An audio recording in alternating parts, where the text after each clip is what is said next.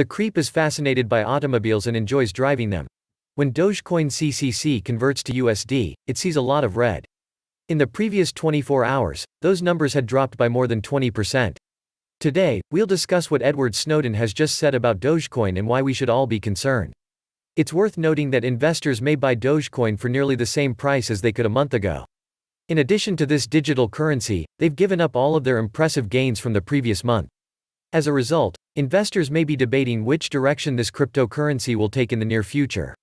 Changes in Chinese regulations prohibiting financial institutions and payment corporations from adopting cryptocurrencies are having a huge impact on sentiment today.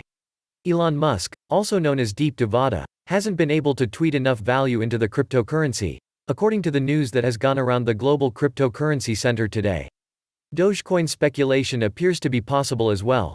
Following his proclamation last year, the transition to approval of the state model or the incorporation of smart contracts in Dogecoin hasn't been enough to keep this digital token afloat. Edward Snowden predicted that Bitcoin would eventually vanish. Snowden explained through video chat at the Bitcoin 2090 conference how Bitcoin can help those who won't be subjected to greater surveillance. It is the most popular cryptocurrency today for paying for the service, which he then utilized to delete the data years ago. The lengthy talk covers a wide range of topics, including Bitcoin's link to criminals. Criminals are increasingly using the dollar. Edward Snowden, according to him, it is notorious for leaking classified information to the general public. While working as a government contractor for the National Security Agency, thousands of documents revealing government torture and data gathering operations were given to journalists like Glenn Greenwald by him. Then a flaw got away from him, and he's currently hiding in Russia during his presentation. He talked about how Bitcoin gives people power. The government has been stripped of its power. He pointed out that money cannot be transferred across borders. But, as he points out to us, cryptocurrency restores that ability by focusing on freedom rather than cost.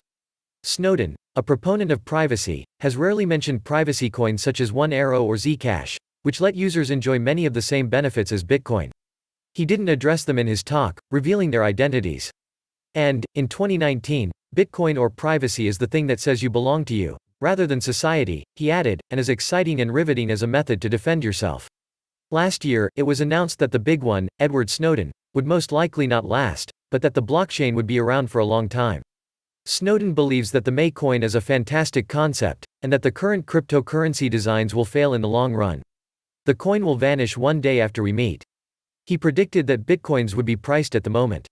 During his speech to the Bitcoin meeting, he stated that, as long as there are people out there who want to be able to move money without banks, he didn't say anything about it, so it's possible he's changed his mind and may even abandon Dogecoin. Fungible tokens and teeth seem to be here to stay, since everyone seems to be getting on the bandwagon. Exclusive publications from all over the world are auctioned off at a major auction.